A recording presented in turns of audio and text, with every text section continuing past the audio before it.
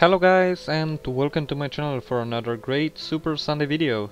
Today we will talk about the newest Flight Sim Labs update of version 5.0.1.100, which is available to download from FS Labs download page, and it is an update for the Airbus A320-X model for P3D version 4 and also for the newest Prepare 3D version 5 with the hotfix number 2.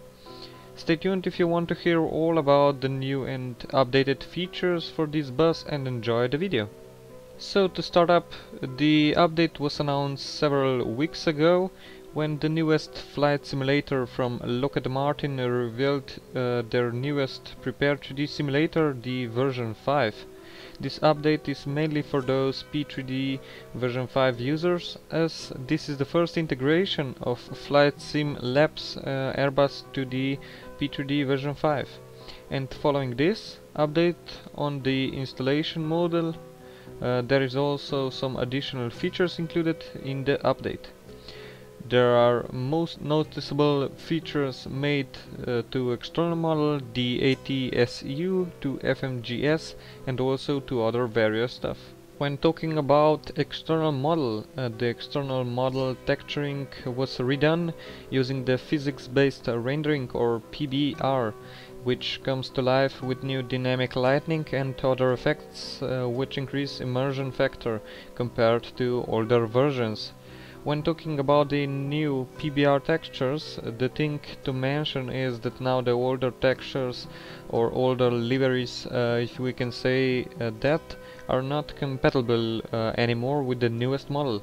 The new liveries are uploaded at Flight Sim Labs forums constantly, so check the download section for new updated liveries.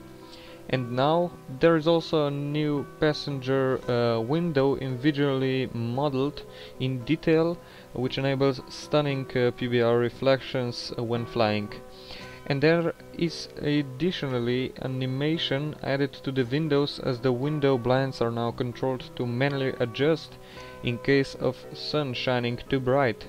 When the sun shines from the right, the code will dynamically calculate the sun angle and the right hand side blinds will be closed. But the blinds will stay open during the departure and landings, as this is a requirement. This is definitely a great feature, but probably not everyone will notice it, as it is not that crucial for the simulation. Then we are continuing with new features, and we can say that next feature is almost immediately seen when entering the cockpit, as there are data link, control and display unit screens, or DCDU screens, added to the cockpit, and they are optional. With DCDU you will be able to communicate with controller only in text mode, and these displays are also already in use at Flight Sim Labs A321 model, so these features added from A321 model to the A320 model.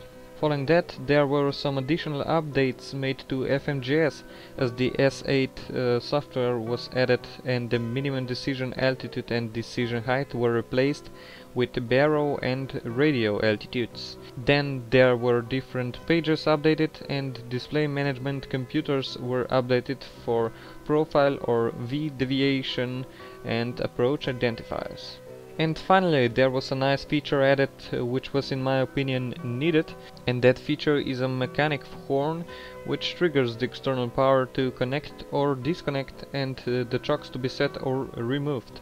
I think that feature was needed, as the users without GSX cannot get the same experience as the users with GSX, as GSX provides this option, as when you arrive at the gate, the external power and the chocks will automatically be set in few seconds, and now also non-GSX users will be able to perform that action.